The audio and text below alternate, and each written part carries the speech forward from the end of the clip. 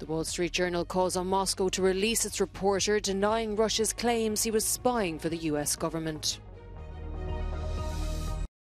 In a first keynote speech on EU-China relations, Ursula von der Leyen says Beijing is becoming more repressive at home and more assertive abroad. The head of the IAEA says he wants Russia and Ukraine to agree to a local ceasefire, preventing a potential catastrophe at the Zaporizhzhia nuclear plant. EU negotiators reach a deal to double the use of energy from renewable sources by 2030.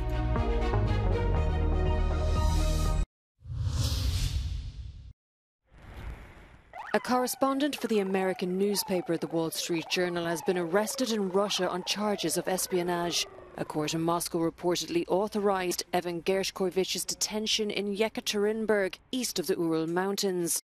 Reporters Without Borders say Gershkovich, who is a US citizen, was investigating the private military Wagner Group.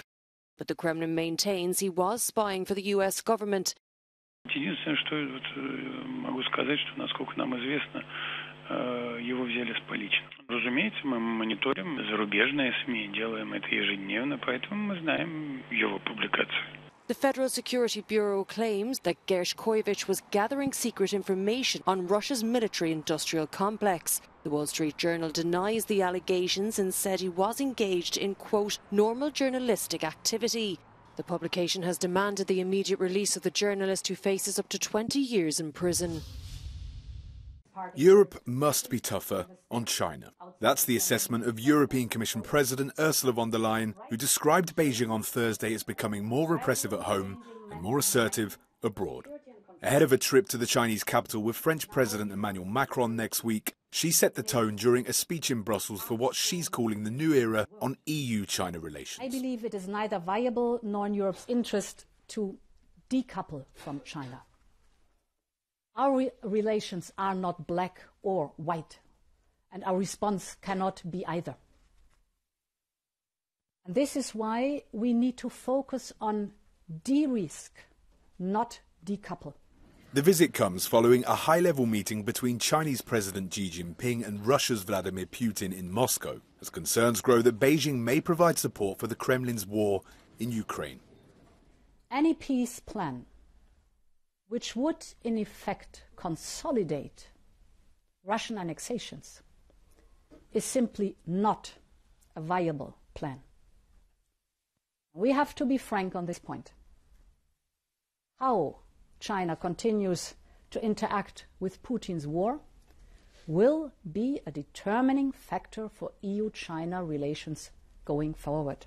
One key point of the European Commission President is that China wants to use Russia's current weakness to grow its own geopolitical strength and influence, and that Moscow is increasingly becoming the junior partner in the relationship. It is clear from this visit that China sees Putin's weakness as a way to increase its leverage over Russia. And it is clear that the power balance in that relationship, which for most of the last century favored Russia, has now reversed. Mikko Huhtamäki, who runs a European think tank that's been sanctioned by China, says that the EU needs to adjust to a more bipolar world, but it must do so on its own terms. We cannot have a trusted and deep relationship with a China that would support and continue to support the Russian war machine. So better than being pushed around by others to tell us what we need to do in this space, it's better for us to define the terms of our engagement. Do we have time? Well, it's a very urgent business indeed. There are risks that will probably increase. Our dependence is extremely high in certain aspects. And the geopolitical tensions around China are increasing. So it's an urgent business, but at the same time, let's do it properly and not overreact. Von der Leyen also says that the EU needs to reassess a landmark investment agreement negotiated with China that's been put on ice since 2021 due to a number of ruptures in the relationship.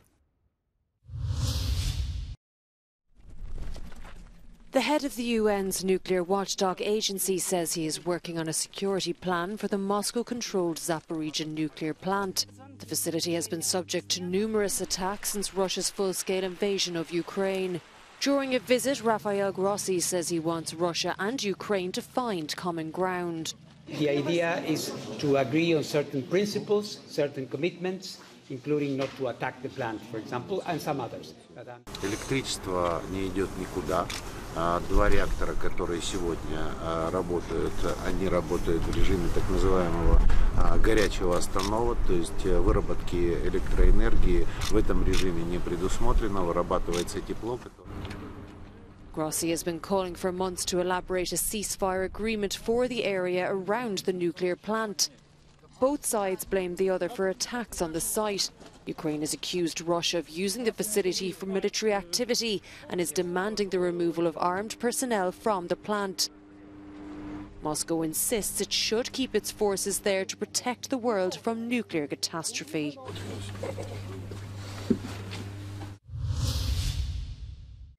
A Russian man convicted in absentia over social media posts criticising the war in Ukraine has been arrested in Belarus. Alexei Moskalyov fled house arrest before the court in Yefremov delivered its verdict. The 54-year-old single father was arrested by Belarusian police near the capital Minsk at the request of the Russian authorities, Belarusian officials said. The case began in early March, when Moskalyov's 13-year-old daughter drew an anti-war picture at school. The principal immediately alerted the police and the child was placed in a home, while the father was placed under house arrest.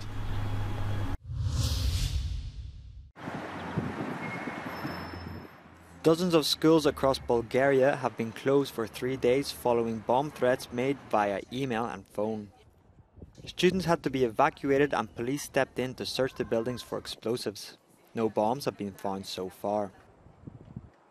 The motive is unclear, but with schools used as polling stations, the disruption may be linked to Bulgaria's general election on Sunday. Most threats were made to schools in the capital Sofia and in the Black Sea ports of Varna and Burgas.